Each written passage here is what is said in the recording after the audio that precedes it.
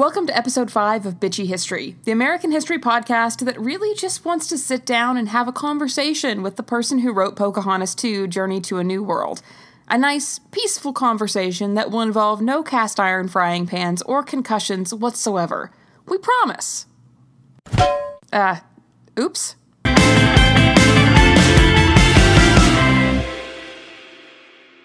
Welcome back to yet another episode of Bitchy History. I got a 23andMe kit for Christmas last year. You know the ones. You fill up a vial with spit, send it into some shady company, and hope that you don't find out some dark family secret as a result. Luckily, there was no dark family shame lurking in our past. My dad is my dad. That was never in question. I got his nose. But we did find out someone had been fibbing about the family lore.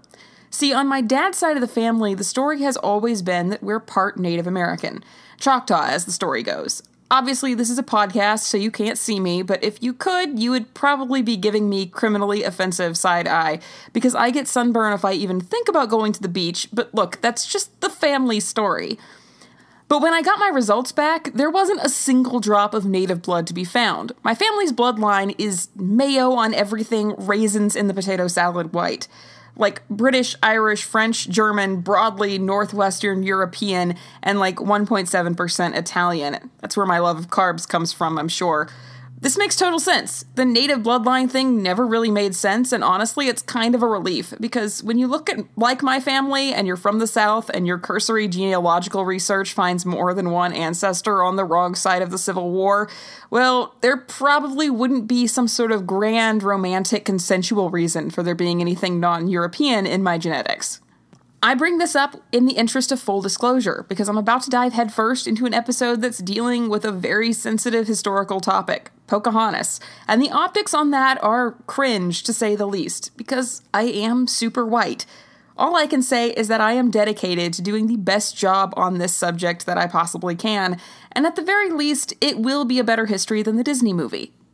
Of course, this episode isn't just about Pocahontas. I had planned to do an episode solely about her, but I quickly realized just how wrapped up her history is with that of Jamestown and John Smith's years there, and it would be more confusing than helpful to try to untangle that knot. I want to start this episode out by discussing something that I've been meaning to discuss for a few episodes now, and that's the weirdly sexual lens that European explorers viewed the New World through. The New World was a land described as fertile and ripe to be conquered.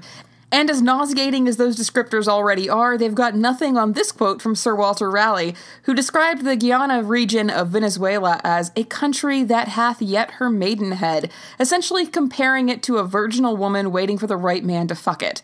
European explorers wrote about how the womb of the native lands were barren, judging the natives as poor stewards of their land because they failed to cultivate them in the same way that Europe had done with their own farmland. These sexualized metaphors were only exacerbated by the way that explorers hypersexualized native women. Amerigo Vespucci wrote about female cannibals that attacked sailors and claimed native women were so insatiable that, as I've mentioned in a previous episode, they forced their husbands to enlarge their penises by having venomous animals bite them. Columbus and Cortez both wrote about violent Amazon-like women who were living without men, which, I don't know about you, dear listener, but that's a vibe for me right now, actually. Explorers judged the natives especially harshly for their clothing, or lack thereof, that they wore, and the liberalism of their sexual expression. Exploring the New World was a conquest, but not just economic and political, it was also sexual, which goes a long way toward explaining how we ended up with the eventual narrative of Pocahontas falling in love with John Smith, but I'm getting ahead of myself on that. Let's go back to the beginning of this story. The year is 1596, or thereabouts, and the daughter of Wahaseneca, also known as Powhatan, has just been born in the Chesapeake Bay area, which the natives call Sinacomico. This is where her father is the chief of 28 or so tribes. He rules over a population of about 25,000. The infant is named Maraoka, but during her childhood she would be given the nickname of Pocahontas, which means something like mischievous one or joyous one, which tells us a lot about her personality as a child. We don't have many hard details about her early life. No written records were ever kept, so we speculate based on the understanding we have of the culture of the Chesapeake area tribes at that time. In the culture of her people, traditionally, Maraoka would have been born in her father's village, but returned with her mother to her mother's village until she was weaned. Then she would have been returned to her father to reach adulthood, while her mother was able to choose a new partner. However, we don't know much about her mother or if Mataoka was raised by her. It's possible that the mother died in childbirth and she was raised by her father, which might explain why she was described as his favorite child. Culturally, we know a bit about what childhood would have looked like for Pocahontas. She was a member of the Pamunkey tribe, and as a young girl, she would have worn little to no clothing, had her hair shaven except for a very small section in the back that was grown out long and usually braided. As she grew to adulthood, she would have been taught women's work. Even as the daughter of the chief, she would need to know how to perform the tasks required by her tribe. For her tribe, women's work would have been separate from men's, but both were equally important to the survival of the tribe. Women bore children and raised them. They were responsible for building the houses they lived in. They did most of the farming, cooking, water collecting, foraging, firewood gathering. They made baskets, pots, and utensils. They also prepared and preserved the meat and hides brought back from the men who hunted. And, well, I guess defended the tribe. I don't know. Look, I researched what the women did in this tribe for my women's history class. They definitely did something, but this is about Pocahontas, so let's get back to that. So now it's 1607, and boats full of white men show up. Pocahontas is 11 years old, not even an adult woman by her own tribe standards. You can see where the whole love story element of this starts to fall apart, right? Because if this is a love story, John Smith, who was 27 at the time, would need to be on a list somewhere, and not just by modern standards. The average age of marriage in England around this time was about 26 years old for men and 23 for women. No matter what some men's rights activists with their own podcasts want to tell you, grown men marrying barely pubescent girls was not actually normal back in the old days, and anyone who keeps insisting that it was should probably have their hard drive checked. But that's a topic for another podcast. And it's not just the torrid romance part of the usual narrative of Pocahontas and John Smith that isn't accurate. In fact, most of the story you think you know is a pure fabrication, whether you got that fabrication from Disney or because you once saw the painting in the Capitol building of Pocahontas saving his life. So what really happened with Pocahontas, John Smith, and Jamestown? Well, the answer to that is not much, honestly, by which I mean that we don't have much written record of that period that mentions Pocahontas at all, but let me take you through what we do know. In May of 1607, a group of 144 Englishmen arrived to build the first permanent English settlement in North America on the banks of the James River. They built a fort, thatched huts, a storehouse, and a church. They tried to farm, but most of them were townspeople or gentleman adventurers who scorned manual labor, and they had unfortunately arrived during a major drought, which didn't make things any easier. They didn't know how to take advantage of the wilderness, and supplies from England arrived late when they arrived at all. Jamestown was funded by a joint stock company, and the colonists were told that if they did not generate any wealth, financial support for their efforts would end. Many of the men spent their days vainly searching for gold, and very little time farming. Food supplies dwindled, and John Smith, one of the governing body of the colony, realizes that the colony will not last without trading partners. Between April and December of 1607, Smith begins to explore the surrounding area and makes trade agreements with the local native tribes. Still, malaria and poor living conditions are going to kill at least 60 of the original settlers by September of 1607. In December, Smith sets out on the Chickahominy River and is captured by Chief Powhatan's men. One day, I may do a more in-depth episode on this entire incident, but for now, what you need to know is that late in 1608, Smith would write a letter back to the Virginia Company detailing this incident, among a long description of other events of the first year of the colony.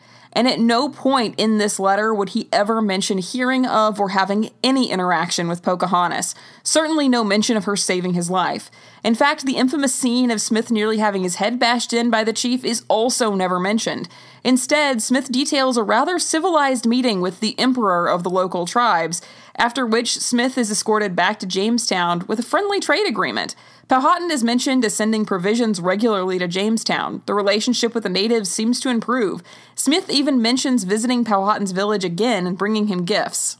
It's not until much later in this letter that Pocahontas is even mentioned. In the summer of 1608, Powhatan apparently sends her, along with other people from the tribe, to ask for some native prisoners to be released. Smith describes the girl as witty and spirited, a young girl of about 10 years old. The men are released to Pocahontas, and they give her gifts as well and send her off back to her father. This is the only time she's mentioned in this letter. Not really the exciting stuff that Disney films are made of. Pocahontas does spend some more time at Jamestown over the next year. Her father seems to send her along with deliveries of food and trade goods to Jamestown as a sign of goodwill and trust. At one point, Smith writes that a messenger from Powhatan told him, and I quote, "How well Powhatan loved and respected me, and in that I should not doubt any way of his kindness, he had sent his child, which he most esteemed, to see me, and a deer and bread besides, for a present." There are also descriptions in Jamestown records of her playing with the children. There were families at Jamestown and young apprentices, cartwheeling and generally carrying on in a very unladylike manner. In addition to this, based on Smith's records, he spent some time with her when she was at the fort. In Smith's 1612 publication, A Map of Virginia, he has a single line that seems to indicate that he and Pocahontas exchanged language lessons, Smith teaching her English and Pocahontas teaching him her language. There's more mentions of Pocahontas in his later writings, but we'll talk about those later. You'll understand why when we get to that part of the story. So Pocahontas seems to have spent some time at Jamestown and some time in John Smith's company during 1608. But in 1609, relations between the Jamestown settlers and the natives go sour. The drought is still ongoing, and even Powhatan's people are feeling the impact, so they're now reluctant to give or trade as much food as Jamestown wants. The Jamestown settlers are still partially dependent on the aid of the native tribes, and they get hangry really fast and threaten to raid and burn Powhatan villages for food. Boy, that escalated quickly. I mean, that really got out of hand fast. It jumped up a notch. It did, didn't it? In some of his later writings, Smith recounts one more meeting with Pocahontas, which I'll mention here, but I'll explain later why I don't necessarily find this record credible.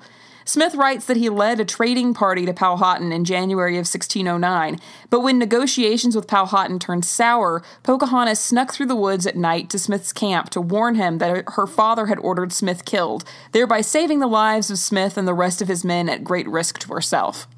The rest of 1609 at Jamestown is, well, it's a shit show, to put it mildly. In April, an infestation of rats, along with the dampness, destroyed all their stored corn, and with many settlers refusing to pull their own weight, Smith gives his famous "He that will not work shall not eat" speech. Countrymen, the long experience of our late miseries, I hope, is sufficient to persuade everyone to present correction of himself, and think not that either my pains nor the adventurer's purses will ever maintain you in idleness and sloth.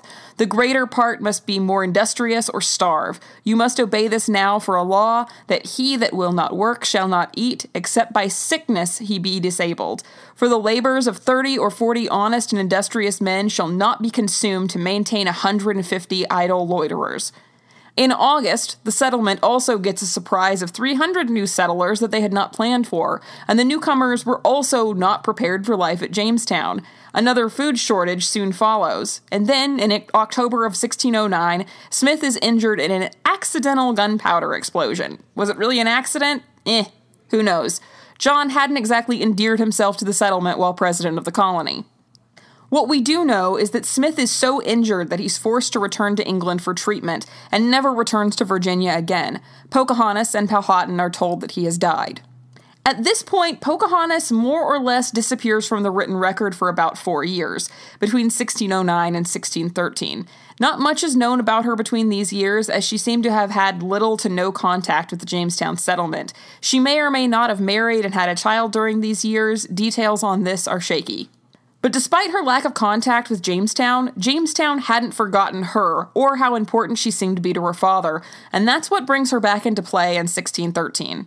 The First Anglo-Powhatan War is in full swing, and Pocahontas is lured onto the English ship of Captain Samuel Argyle and kidnapped. Argyle informs Chief Powhatan that he wouldn't return Pocahontas unless he released English prisoners, returned stolen weapons, and sent the colonists food. According to English records, Powhatan only sends about half the ransom, and Pocahontas remains in English captivity. Pocahontas was moved into the home of Reverend Alexander Whitaker in Henricus, where she was instructed in Christianity, English culture, and English language. Henricus was the second settlement in Virginia, which had been built by Sir Thomas Dale in 1611. It was located further inland on the James River than Jamestown. From the summer of 1613 through March of 1614, Pocahontas underwent the educational directions of Whitaker under the supervision of Sir Thomas Dale. She would have been dressed as an Englishwoman, treated with the various courtesies of an Englishwoman, and well guarded from both the potential rescue by Powhatan warriors, which never happened, and against violation of Englishmen who may have expected more from her than to see the betterment of her soul. She would have dressed, eaten, slept, and prayed like an Englishwoman, and eventually Pocahontas was baptized and given the Christian name Rebecca. Of course, how much of this was genuine on her part and how much was simply Stockholm Syndrome or survival for her is something we can only speculate about, as we don't have any records written from her perspective. Not just from this period, but at all. If she ever did write her story, no one thought it was worth saving. Because of course they didn't.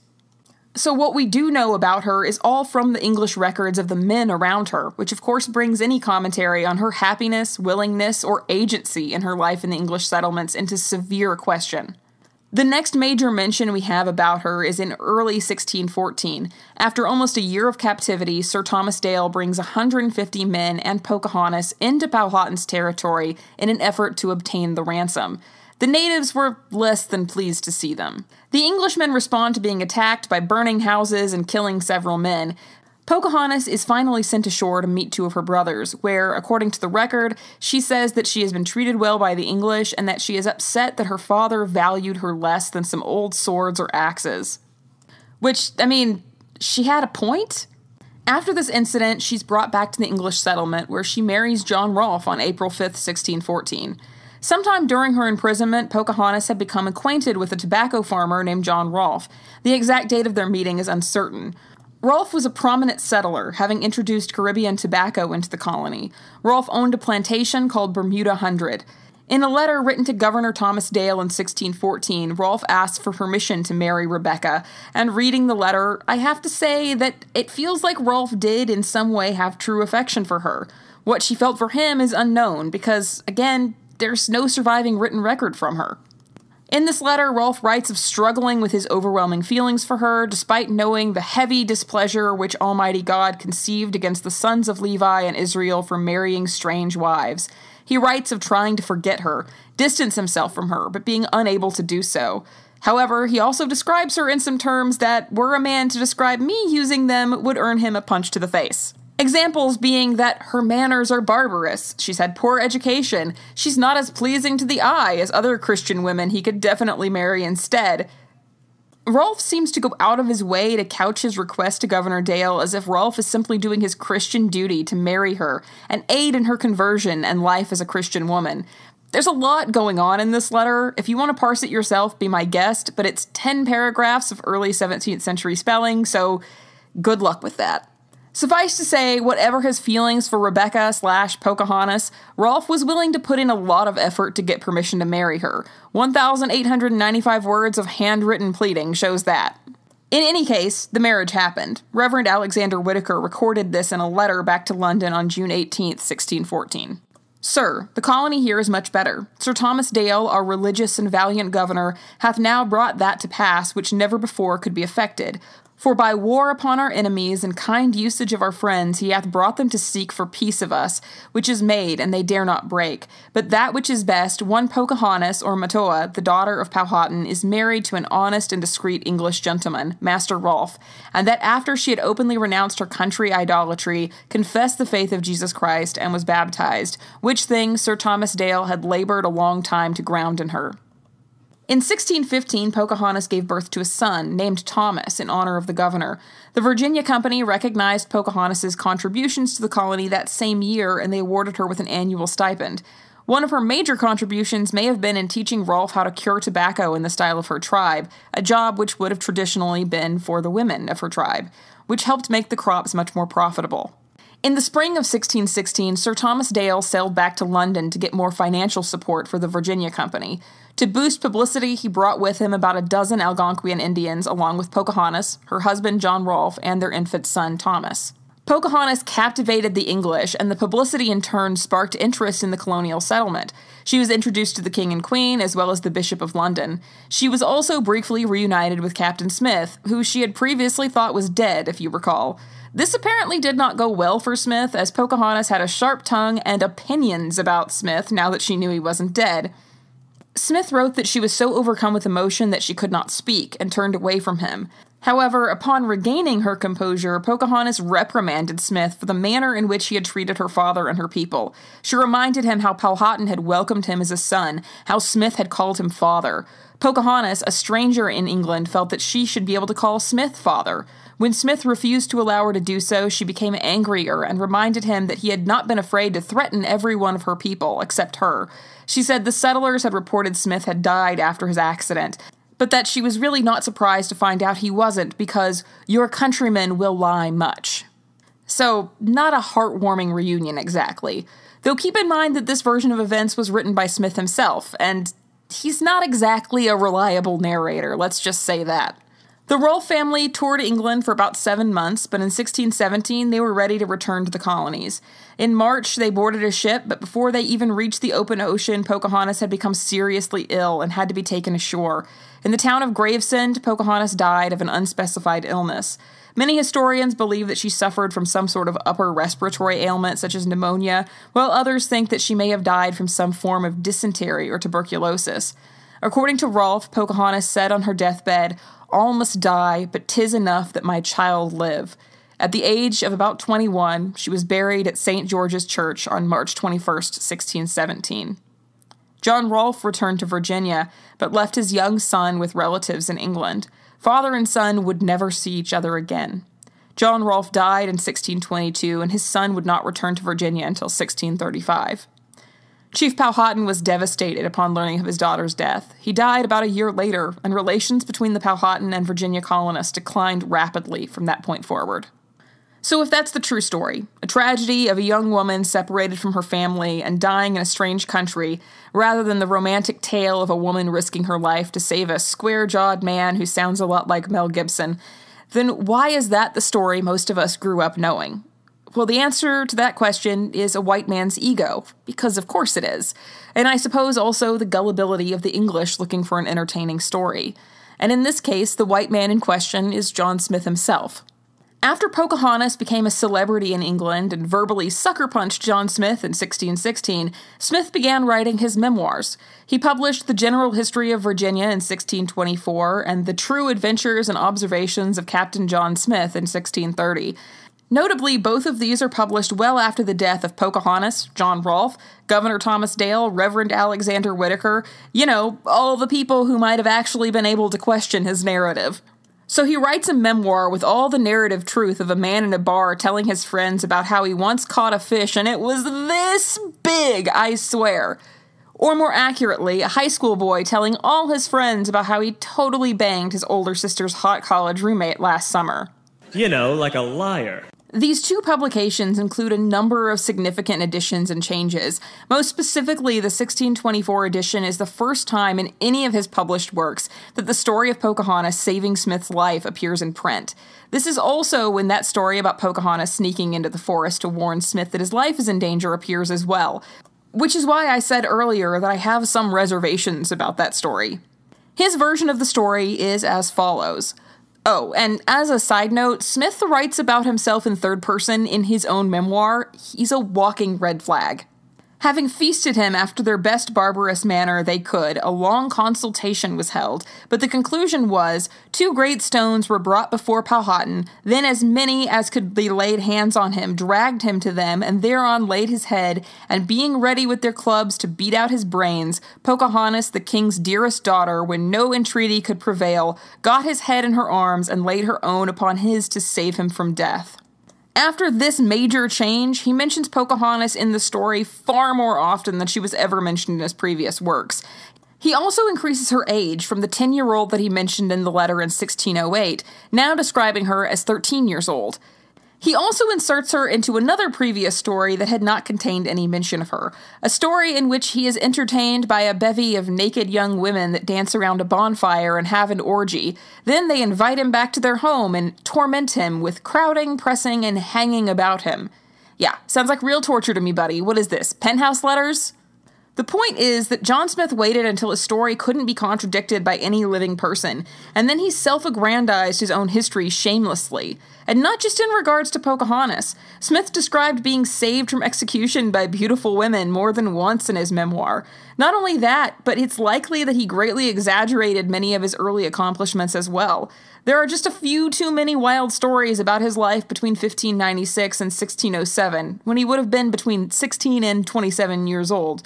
This includes fighting in wars ranging from the English War with Spain, the Dutch revolt against Spain, and fighting in the Holy Roman Empire's army against the Turks, where he supposedly killed and beheaded 3 Ottoman challengers in single combat duels, for which he was apparently knighted by the Prince of Transylvania and given a horse and a coat of arms that depicted 3 Turks' heads.